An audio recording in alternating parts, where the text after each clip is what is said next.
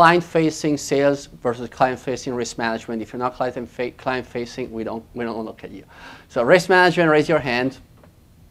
And sales, raise your hands. Okay, so more on the sales side. So and if you want, is it vendor sales or? Oh, that's interesting. Yeah, sorry. Vendor sales versus P&L sales. Vendor sales. Okay, P&L sales. All right. Okay, that's kind of mixed.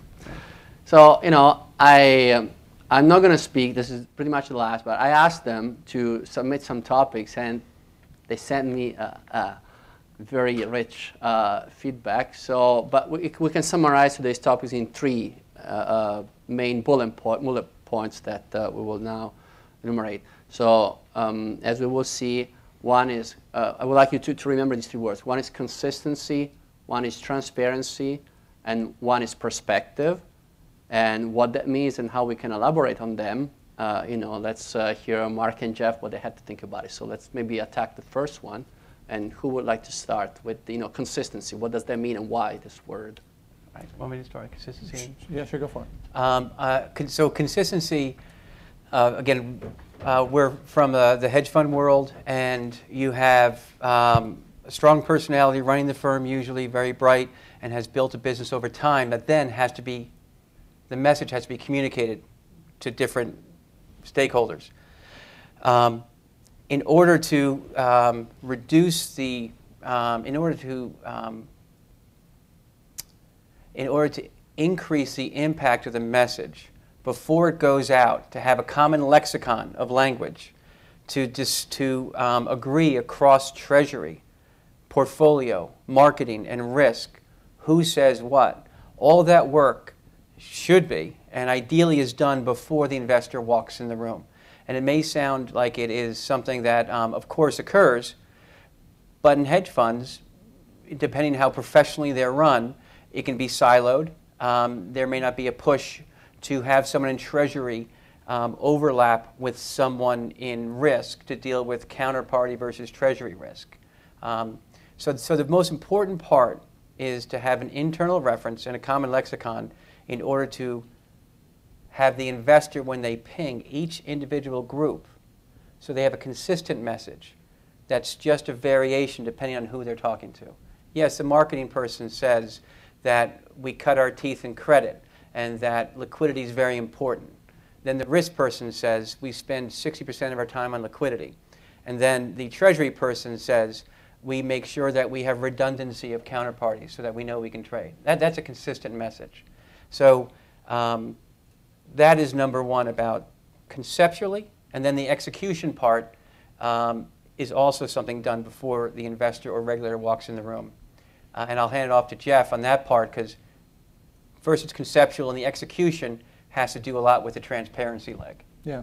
But I mean, just like back, yeah. Just one second. So to remind you guys, if you guys have questions or you want to state your opinion on this subject, please, we're a small audience, so, please raise your hands. We would like to hear about your feedback now. Sorry. Yeah, absolutely. And so on the consistency side, here's what it's not. It's a couple experiences that I've had in the past where I walked in and I led a client through what Highbridge did. We're fundamental and we're quantitative, and we use both of those perspectives across all of our investment strategies. And for example, within the long short space, we use a lot of quantitative portfolio construction tools. Great pitch, right? I'm just crushing it. And then the PM walks in, and with me still in the room, the investor asks him, so how do you use these quantitative tools? He goes, well, I don't really use them. I get the reports, and the reports are great. They have nice charts, but it's not really part of my process. At that point, it's just a done meeting, because this client thinks that they're getting one thing, and then they're getting something else, and they're not really sure what they're getting now. And if you just had me in there, fine. If you just had the PM, fine. But that's never how the sale happens. It's always me and the PM and the back office and the founder. And I think, Mark, you made this point before, that the investors don't always know exactly what they're looking for, but they know what's inconsistent. And if they hear different people saying different things, it's like this place just doesn't have their story straight, and so they must not have what they're doing straight. And I've got a few stories like that, and then we finally said, okay, let's get everyone in the room. Let's have the PMs all sit down and walk through the decks with them. And it took a few months just to get these guys to do it, because it's kind of a waste of time from their perspective, because they walk in, they do their thing, and they walk out. and they don't see the damage afterwards. But that's crucial, to just walk through the decks. Okay, here's what I'm going to say on this slide. Here's what you're going to say on this slide. Yeah, that's actually key, right? Just to stress it, the coordination, meaning that the client quoting, the client doesn't know a lot of times what they want, but if they hear different bells, then they will resonate negatively, right? So I don't know if you guys have experienced that yourselves. This is very true. I mean, we see that kind of preparation a lot in our firm as well. So maybe then we can expand on the second point, that is transparency. You know, your cut on that. Maybe Mark, what would you? Are there any vendors out here who service the hedge fund or the alternatives or even the long-only industry with analytics or processes? And what product is that? A data mining package. Okay. And what any other products? Yeah? Bara and? Oh, hey. NAG library. Okay. So you have the NAG library, and you have the module is a data mining module. So that feeds into the investor analytics. You know, to me, that's something, if I was an investor, I'd want to know if the treasurer counterparty person is also using the data mining. So for all of the, from a transparency standpoint, I'm sort of staying back to the consistency message. And from your, I'm trying to help you sell here. You guys paid. From an investor standpoint, you want to make sure that you're leveraging your product across the entire platform. And where does that help? You can say investors want to know that their dollars are being utilized on the data mining, not just for the healthcare PM, but for the people in operations or treasury management or risk management. I want data mining, absolutely. So maybe that's something that you can use as a tool to get the sale, to show that investors want to know that it's leverageable.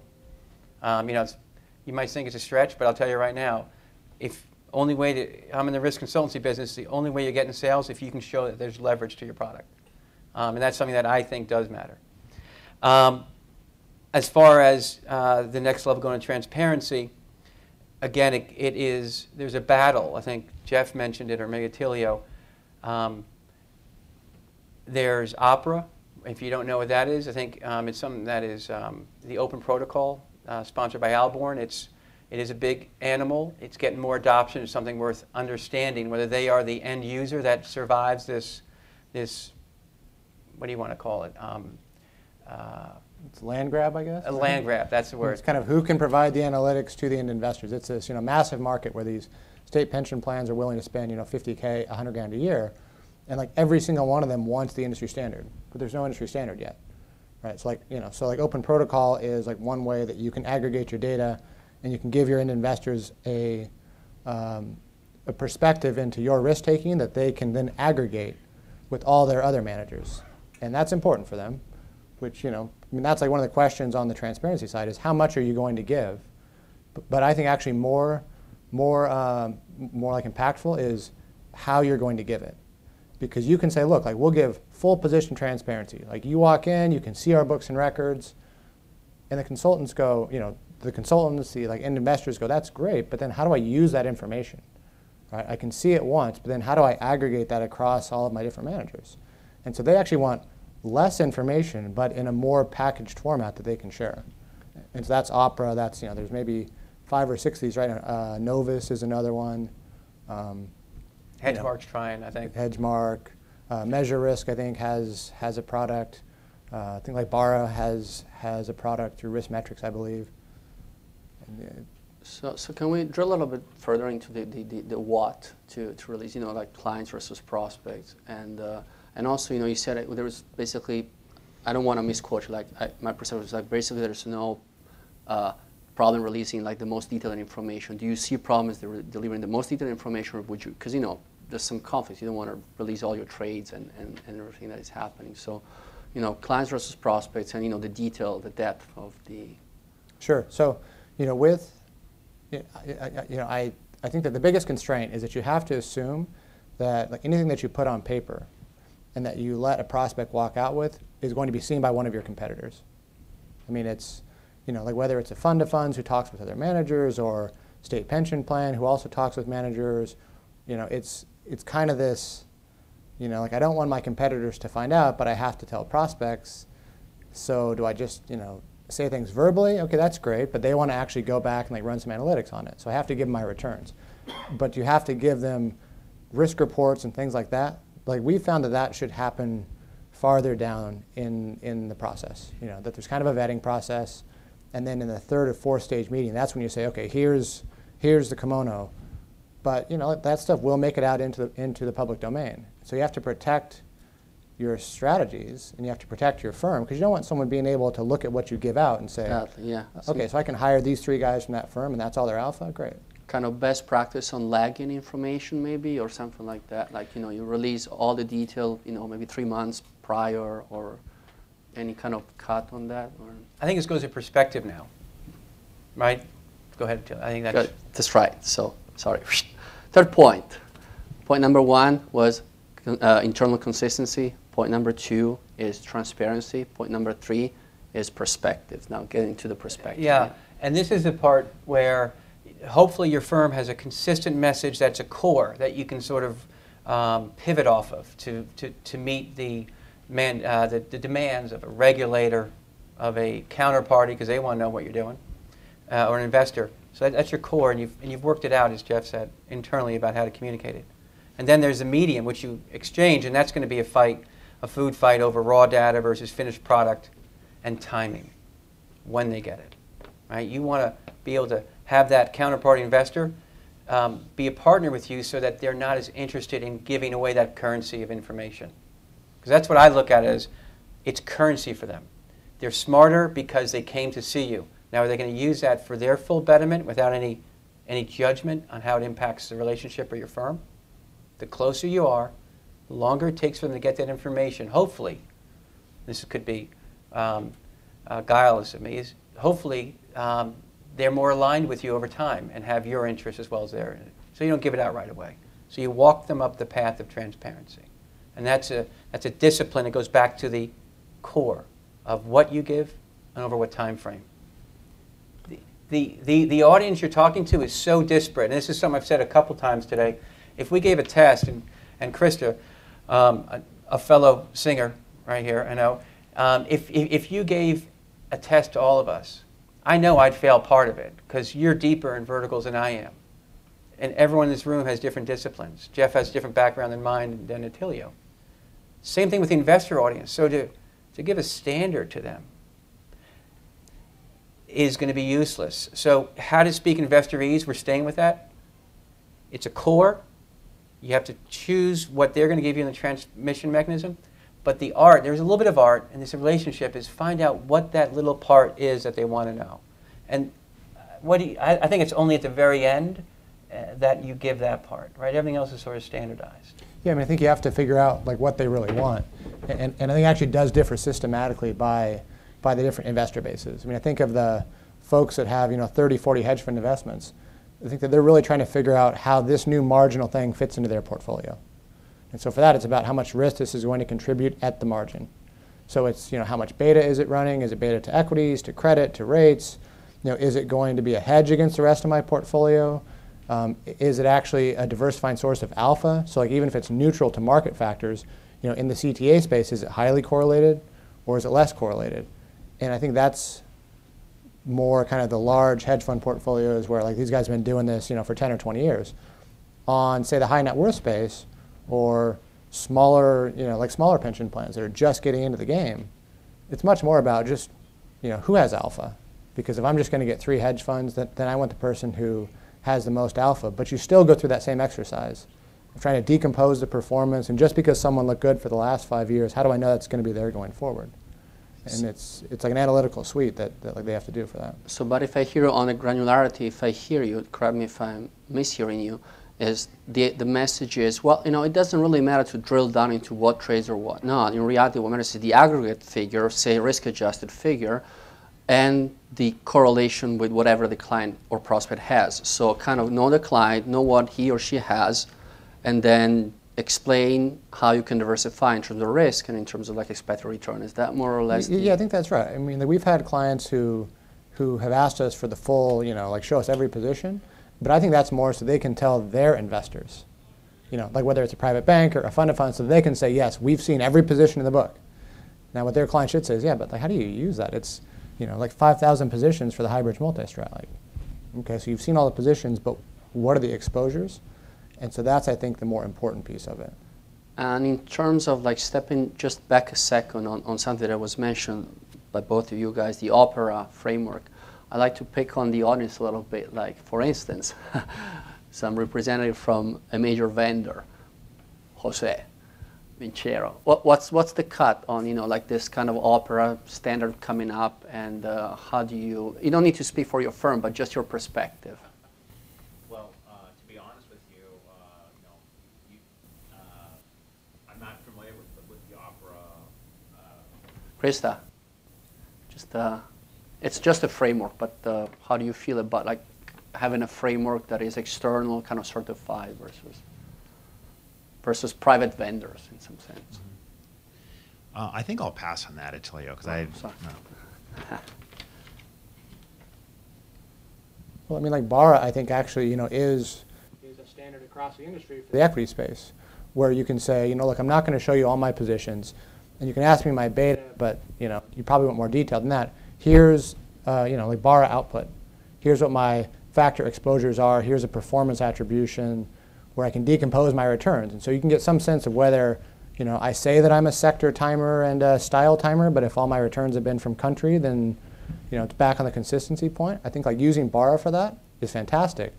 But that's in the equity space. As soon as you're, in the CTA space, in the credit space, then I don't think there's as much of a single answer that has like been established yet.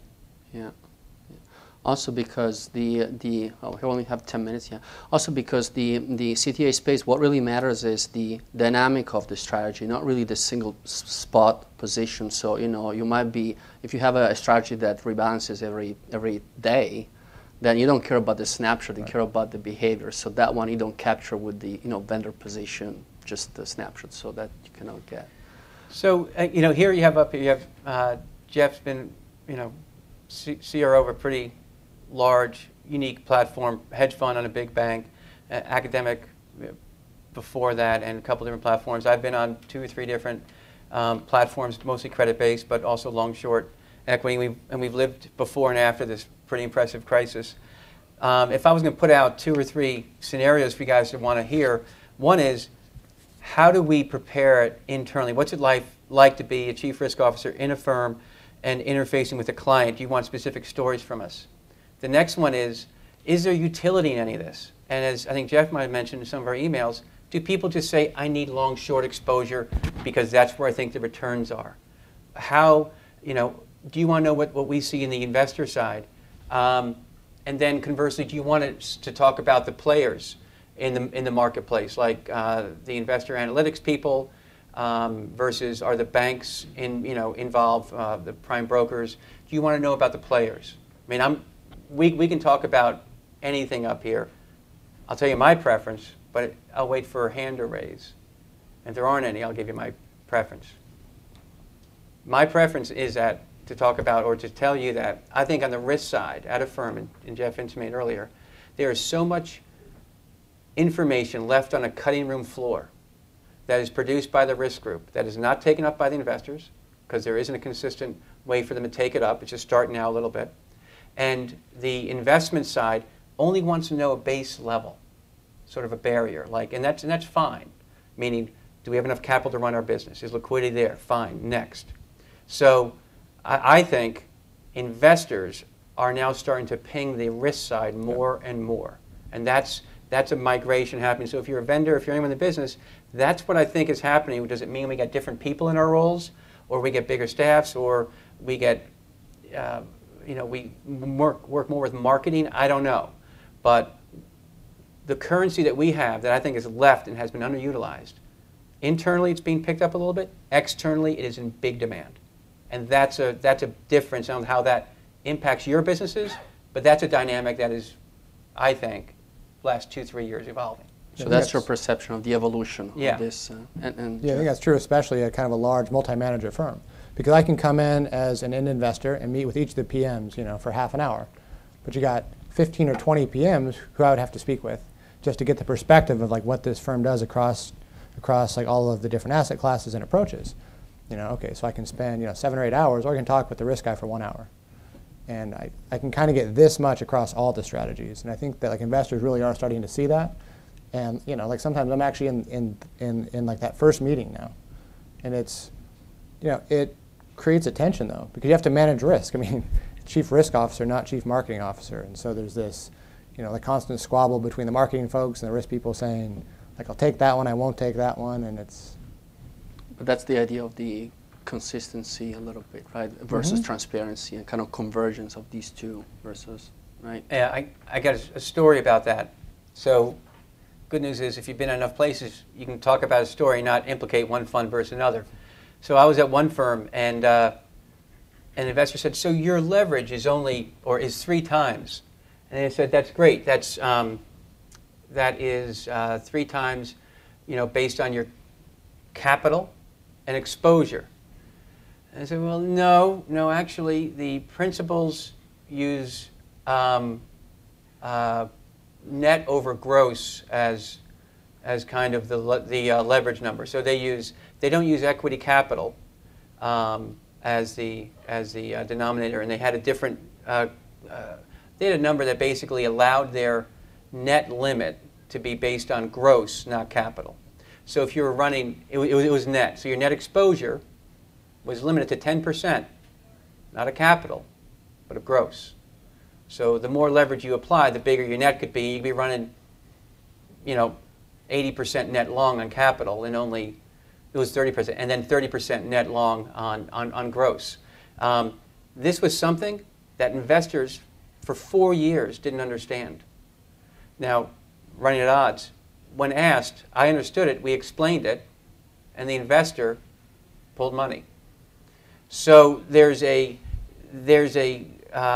why the investors are going to risk people, because the risk people, like what's that movie, Ella Can't Tell a Lie, the old movie where she had to say yes to everything?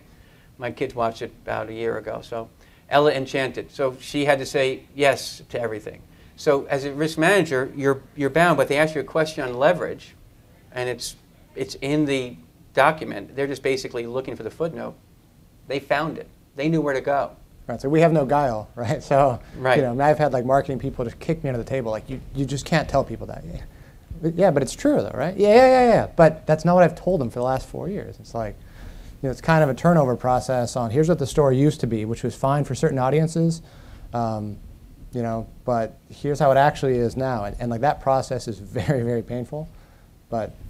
And some investors didn't care about the differing, the definition of leverage. So that's a dynamic that's going on, and regulation and transparency of footnote and process is all. There's a lot of factors, like the compliance officer says you have to explain everything. So now it's written down. So now it's kind of out there. Wasn't out there before. Yeah. And then we're here acting to verify information for investors. So bigger resource. And again, that goes back to control. Is everyone here? Maybe that message should come from the CIOs, not the risk people. And that's, that first peg of what we talked about of the control is very important. So you can capture a message and transmit it through the second layer so that it's received in the manner you want to as a firm. Yes, that's about all the time we have. We have maybe time for one comment if you have a comment. Otherwise, we can move on to the next. Are we moving on? Oh, there's one comment from Marat.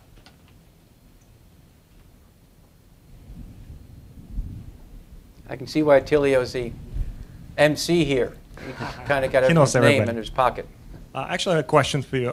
Do you ever ask by investors about allocation of risk, whether you're taking the type of risk that you'll reward? Do you question a lot about those things? No. If you're asked about the allocation of risk? Yeah, that's right. Whether you're taking the type of risk that you'll reward, do you get questioned as chief risk officer or not? Well, it's definitely my case. Yeah, absolutely. I mean, now, part of the answer, though, is, because we have a multi-strategy fund, and so it's kind of a natural question there. Okay, so you have 6 different strategies, and like how are you allocated, and how do you make that decision? But like, even within some of our single strategy funds, we get that same question.